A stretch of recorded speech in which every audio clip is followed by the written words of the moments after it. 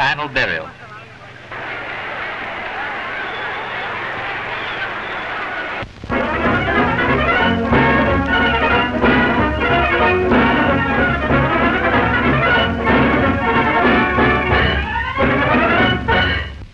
That famous old German dirigible, the Graf Zeppelin, comes rolling up from Rio. She stops at Miami on her way from the Argentine, a hop of over 4,000 miles.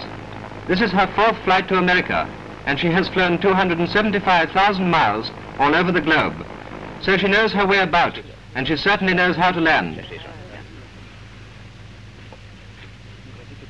Her veteran commander, Dr. Eckner, comes down the ladder and is greeted by Florida officials. Dr. Eckner piloted the Graf Zeppelin round the world in 1929 and has successfully flown 17,000 persons on more than 250 flights.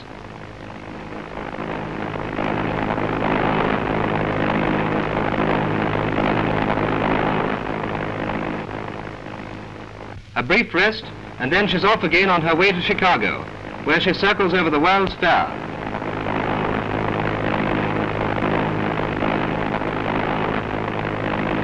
She takes a look at the sky ride and on over the planetarium.